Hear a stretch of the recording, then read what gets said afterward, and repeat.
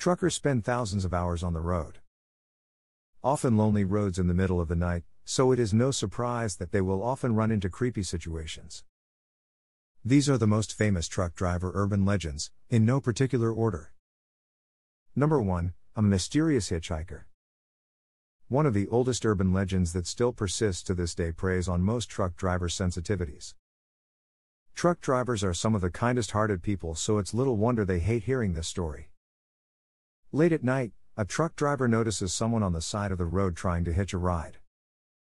They are miles from anywhere, so the trucker stops to give them a ride.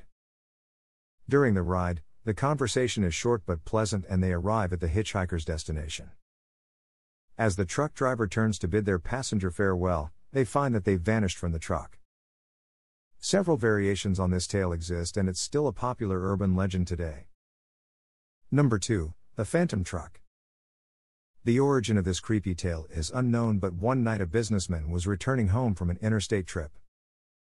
It was late at night and the air was filled with a thick fog.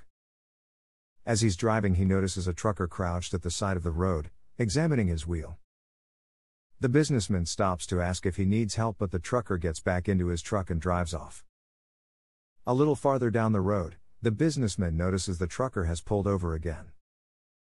Stopping a second time to see what is the matter, the trucker again gets in his truck and drives away. A few minutes later, he arrives home, a journey that should have taken an hour. Who was the mysterious truck driver? Number 3, no parking. Truck drivers are very superstitious about parking near a cemetery, and this scary story explains why. A truck driver was scheduled to stop and sleep but had just rolled past a cemetery a couple of miles back.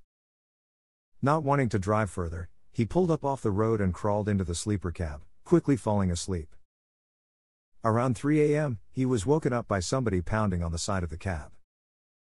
The banging was so loud that he could feel the cab shaking. He looked through the windows and checked all the mirrors and there was nobody to be seen. Getting out of the truck, the driver was mystified as there were no cars anywhere and no footprints around his truck.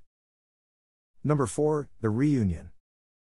A famous legend from Japan tells of a cross-country trucker.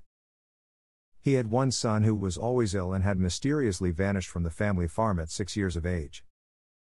This affected the trucker terribly, and every night, he drank more and more to cope with his grief.